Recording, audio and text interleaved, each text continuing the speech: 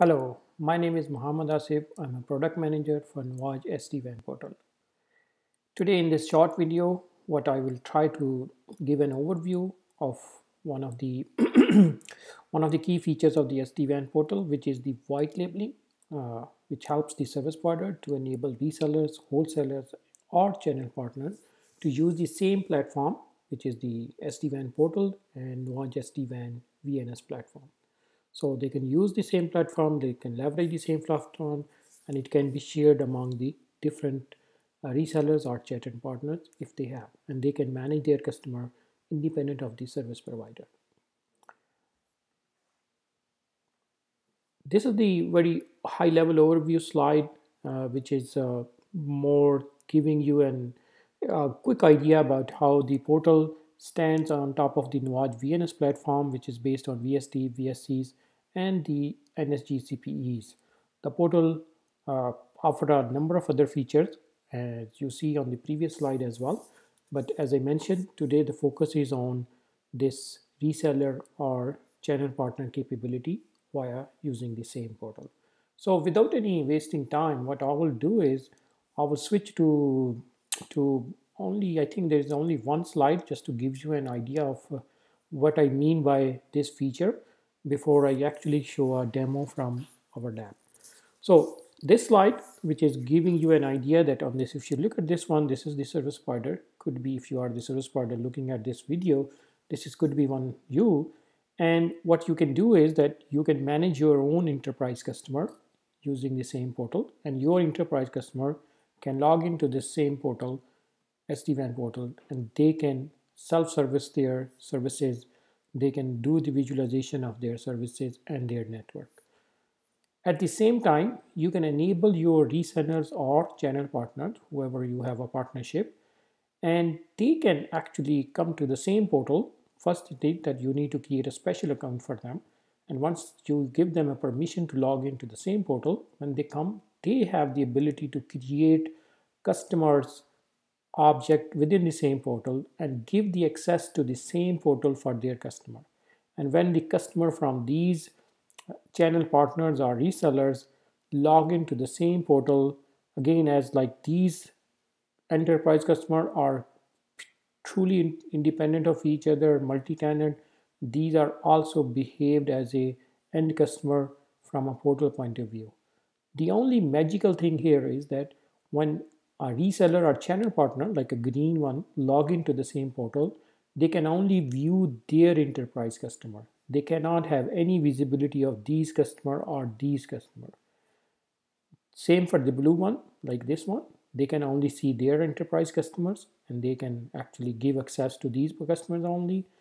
The service provider can have a special role. They can view these two entities as their service provider or their customers, special customer, but at the same time, they can manage their own end customer as normally they do it.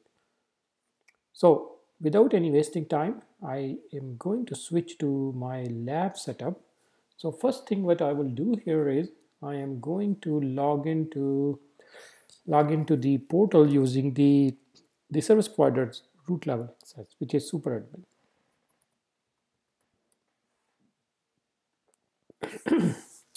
Once I log into this portal, I should see a dashboard here in just a second. So dashboard part is covered in my other video. So I will jump to the organization part where the channel partners or resellers are managed along with the direct end customer. So as a service provider, I can look at the different type of the users here. The one which you see a special icon, these are my reseller or channel partner. You can see in the description when I create them, I put a special description as well to differentiate them. But the real distinction you can make is based on this icon. The other ones are regular customer, which are my direct customer as a service provider. Now, what I'm doing here is that in addition to this one thing I will jump into one of these one directly as well. As a service provider, I can jump into the, for example, to the ZAN network. So I can go to see what the ZAN network look like. But at the same time, FK network is another one, like I said, channel partner. And although I have not set it up completely, but I can see that there. So this is the ZAN network. This is the one of the reseller. They have exactly similar look and feel and similar type of the dashboard without anything in it because it's a brand new. But if you look under the organization, they have only one enterprise because that's the one they own it. That's the one I created the one. I can go ahead and create another customer, but this is going to be their own customer, right? It's again simple customer. Let's take our basic customer because I have created two profiles. One is a standard profile and basic. So I will just name it because I'm going to assign a profile basic to it. That's why I just naming it that way. I need to just give some address here, which doesn't matter in this case. I will enable everything for them from VNS point of view. I will put this number is again irrelevant here. I will put my name here because I will receive the email of the temporary password for this user. That's the only reason I'm putting my name here. I think this method, the email is the most important right now. So I can quickly go and I can create a basic user for this one. So now it has two users. But if you come back to the as a service provider view, I'm still not seeing any of those users because I'm only seeing my end user, but I can go into this one ZAN network. I can see them there. Now what I will do here very quickly, I will switch my browser because to log into this service provider, and you see I create a new account and I can see that the temporary even password for that one. So I will bring that one in a minute, this temporary password. But first I have to log in. Remember I was trying to browse this ZAN network as a service provider, as a main service provider. I will close this window just for the sake of clarity. So right now I'm logged in here as a service provider, the root service provider. This is again another browser, just I'm using a different browser here. And the same login page, instead of this logging to the CSP, I will log into the ZAN networks now. And I will use the admin, that's a default user, which has a full access, and I will use its password, which I already set it up. And when I log in as a now ZAN network administrator, I will only see myself as a ZAN. And again, I see exactly same view as service provider was seeing, but now I'm the administrator. I can see that these users are there. And if I click any one of them, so STN, so sorry, this particular user customer have the access, standard enterprise customer has the access of all these features, layer 3 network, layer 2 network, branches, transport. And if you remember, when I created this one using the service provider profile, I created with the base or basic customer profile. So what I will do is I will look at that. You see the number of menus item. So what the power you have seen here is that, and this does not have even some access to the widgets of the dashboard as well. So the power here is that as a reseller or as a channel partner, I can manage my customer and I can control access for them as well. Very similar to like as the service provider can do that one. So it's very powerful in that sense that you are delegating the different customer level access to the reseller or to the channel partner, and now the channel partner becomes the service provider for their customer, and they can manage all those stuff through the portal for them. And again, the service provider, when the end customer login, when they log in, they can have also the exact same access. So I will log out for a minute from this one because I will come back to this browser again. I will come here and I will try to create a new reseller or channel partner. How to do that in portal as a service provider. Remember, the subscriber organization is my direct customer. That's like these customers. If I want a reseller, that's a special account I want it. So I can call it whatever I want to call it, but let's say it's the Z network instead of ZAN network now. And organization address could be anybody, like it might be in Dubai, UAE, enable everything. And this is I have all these profile available to me. Premium is the one Again, I'm a service provider, root level. I have all packages in there.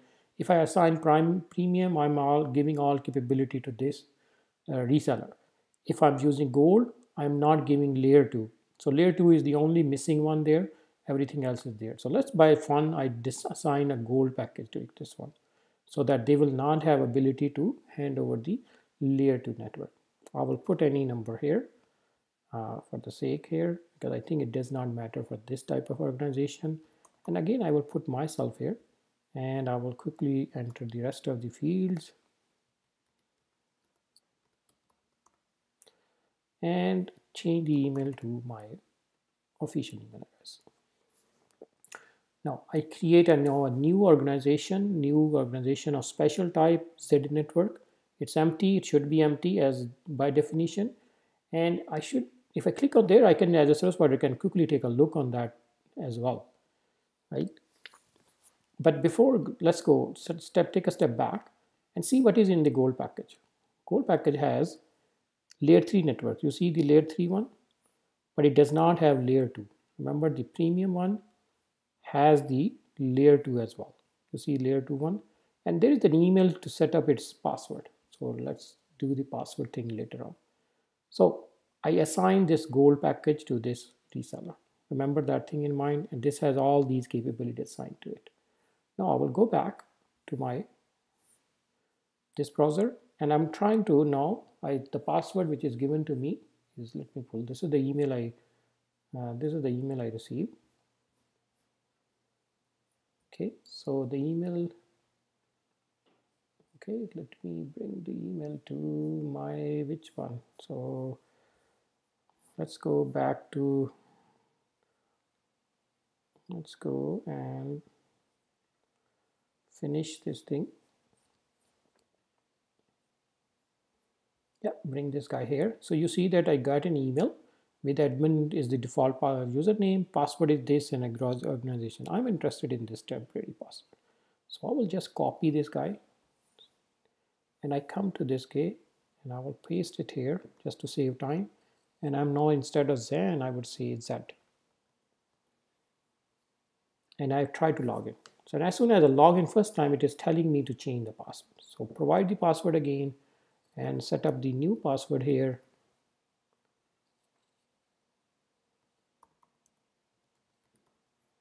And go ahead. So password is changed. I can now use the new password to log in first time to this Z networks. Again, this is a more like a reseller, this one. Completely empty, new one, no organization under this one. You can see there. Even if I try to create a new organization, there is no customer profile, so I cannot create one. So first thing I have to do is go to this profile manager, create at least one profile. Let's say I call it now this time, hey, this is my goal. Let's call it my goal package, right? So it is not the service provider one. Let's call it Z actually, even not mine. And I can put pricing, but that's more information. And I can now assign the different. Remember, we have no layer 2 assigned to this one. Everything else is there. So I can put all of them here and create a package with everything. All good. And I can go and I can create another one. I say, hey, this is my Z bronze package. And this one I will create with only certain feature. Again, I'm gonna do with very quickly, and I will just skip the layer 2 one part. Well, I will actually do only the branches. Well, not there to perfect performance, network traffic, this one fine. Uplink preference, I don't know, it doesn't matter. The user is not there. I'm not giving user. I'm giving branch access. I'm giving DHCP option is okay. BGP is layer 3 one. The application is the same one. Okay, so that's it. I think good enough for testing purposes. I just want to give something less than the total. That's the only purpose. And now if I come to this, back to the organization, try to create a customer enterprise. I will call it enterprise price one, and I will call whatever address, Dubai, somewhere, doesn't matter to me. I will assign gold package to this one, and I will enable everything. Farik. I will put again my name because I'm going to receive the email. And I think doesn't matter as long as you have the right format for phone number. I think it doesn't matter at this moment. The email matters because I'm going to receive the temporary password. Okay, I think I'm ready to save it. Okay, customer is created. That's how I create the customer as a Z network. This is reseller or channel partner. So I have this enterprise created for me, and if I click on this, I can see what is assigned to me. As you know, that Z network has assigned to me everything pretty much is available to it, one layer 2 network or not. And if I go try to edit it, right, let's go back and try to click on that. And if I go back again, yeah, email got with the temporary password.